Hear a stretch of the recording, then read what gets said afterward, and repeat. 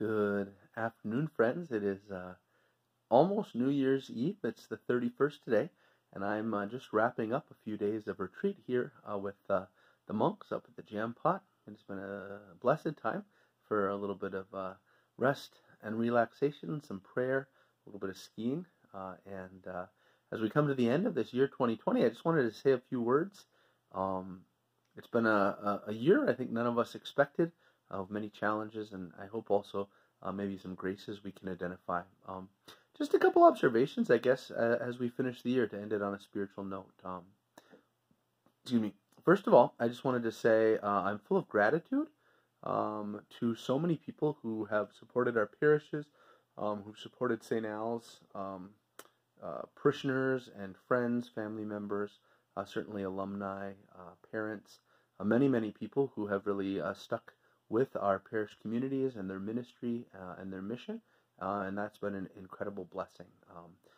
As we went into the early part of the quarantine and as the intensity of the pandemic became apparent, I think like many pastors, I kind of wondered where we would be at the end of the year. And I'm so grateful to say that we're in by God's grace, a really good place with a lot of support.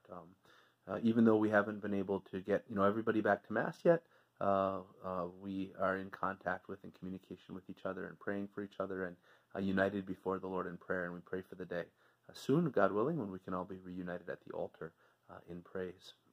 So first of all, gratitude. And I think just in terms of spiritual disciplines, as we come down the home stretch on this year, any time you spend today, anytime I can spend today praying with gratitude, identifying God's blessings, I think that's going to be fruitful for us.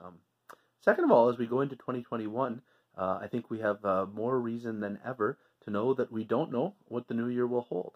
We pray for blessings and for maybe increasing resolution to some of the limitations that have come from the pandemic, but we didn't know what 2020 was going to hold, and there's no way we can actually know in advance what 2021 will hold. So what can our spiritual disposition be? I don't think it should be fundamentally a false sense that we do know what's coming, but rather to be rooted in this confidence that we're in the Lord's hands, that whatever comes, whatever challenges arise, whatever graces are offered to us, all of that is going to happen in the context of the Lord's love and mercy. God has offered me personally, and I think our parish communities, many blessings during this difficult year, many unexpected blessings, many opportunities to receive His grace and to love one another. And I have no doubt whatsoever that He's going to offer us more opportunities to grow in faith and hope and love in 2021. And so I think along with gratitude, I think a disposition of spiritual surrender to say, Lord, be it done unto me according to thy word.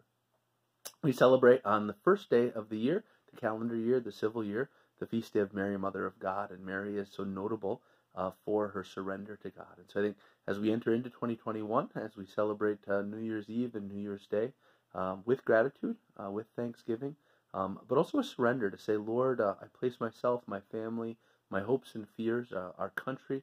Lord, I place all these things in your hands, and I beg that you would make of us, Lord, do with us as you will, confident that your will is what's best and most beautiful.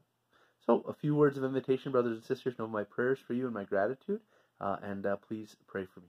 God bless.